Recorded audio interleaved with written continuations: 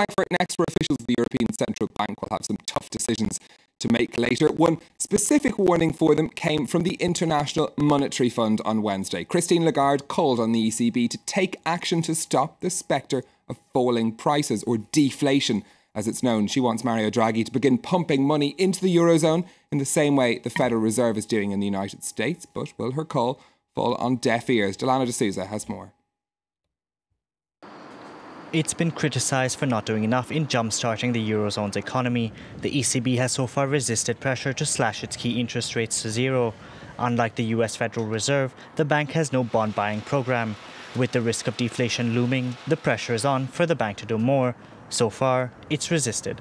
The prospect for inflation is cause of concern, of course, because it seems to indicate that Europe can be, and in particular the euro area, in a protracted period of low inflation. It's important to also underline that we see no deflation prospects.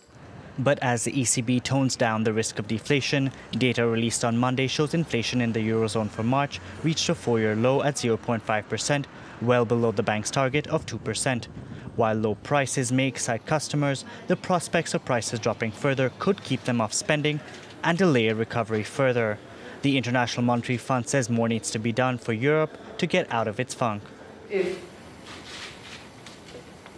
the policies are the same, no variation, no change, no innovation, no breakthrough, we will be in that sort of low, medium-term growth, which could turn into a trap, as I've mentioned. Analysts are hoping Thursday's meeting will fire up a debate on what more the bank could be doing. They'll be looking to ECB Chief Mario Draghi for answers.